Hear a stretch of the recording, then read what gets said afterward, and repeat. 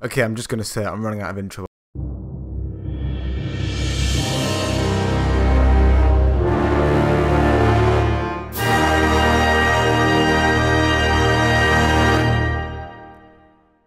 This week, many of you will have seen the beautiful sight of a lunar eclipse.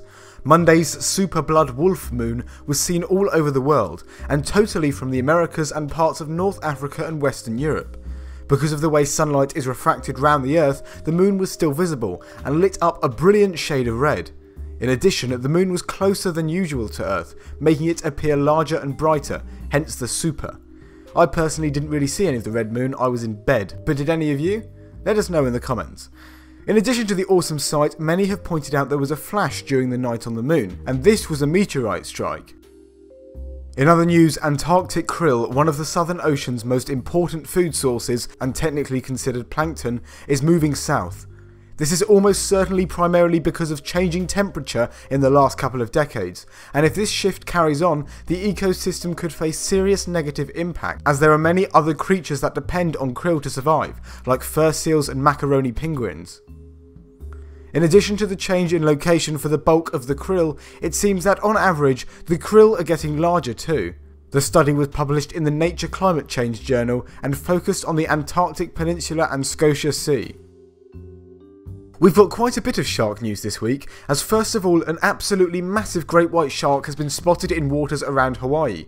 At almost 6 meters long and thought to be around 2.5 tons in weight, this huge female is possibly up to 50 years old, and could be the same individual that researchers tagged 20 years ago called Deep Blue. The shark seems to have been attracted to the carcass of a sperm whale that many tiger sharks were already feeding on, and apparently was using a boat belonging to divers to scratch herself on. Deep Blue may also be pregnant, which could explain why she seems so wide. But that's not it for sharks. Next up, a new species of prehistoric shark from the late Cretaceous of North America has been named after the video game Galaga. Galagadon was a pretty small animal, between 30 and 45 centimeters long, and was a relative of carpet sharks. Teeth belonging to the animal were discovered in the same place that the skeleton of Sue the T-Rex came from, and it's these teeth that are the reason for its name. Apparently they resemble the spaceships from Galaga, and so the paleontologists decided to name the animal after it, because paleontologists are absolute nerds.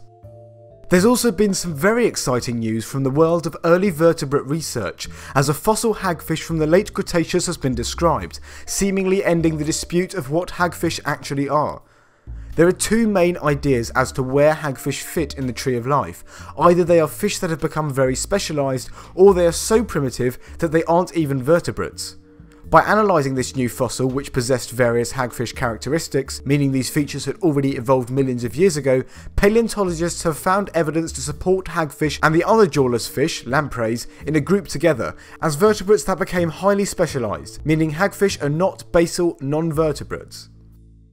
That's it for this week's 7 Days of Science. The Benji Thomas channel is back up and running now after a couple of weeks off, and thank you for your patience. If you'd like to and haven't already, feel free to subscribe to learn more about the wonderful life around you, and if so, we'll see you on Sunday.